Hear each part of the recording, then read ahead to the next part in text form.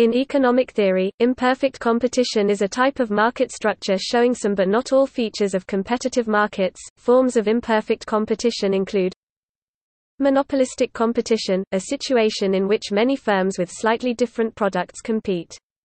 Production costs are above what may be achieved by perfectly competitive firms, but society benefits from the product differentiation.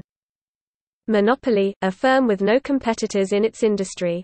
A monopoly firm produces less output, has higher costs, and sells its output for a higher price than it would if constrained by competition.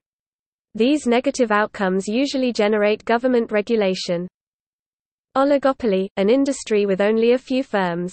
If they collude, they form a cartel to reduce output and drive up profits the way a monopoly does. Duopoly, a special form of oligopoly, with only two firms in an industry. Monopsony, a market with a single buyer and many sellers. Oligopsony, a market with a few buyers and many sellers.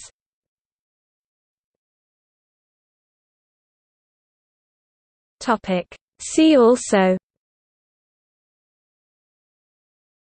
perfect competition.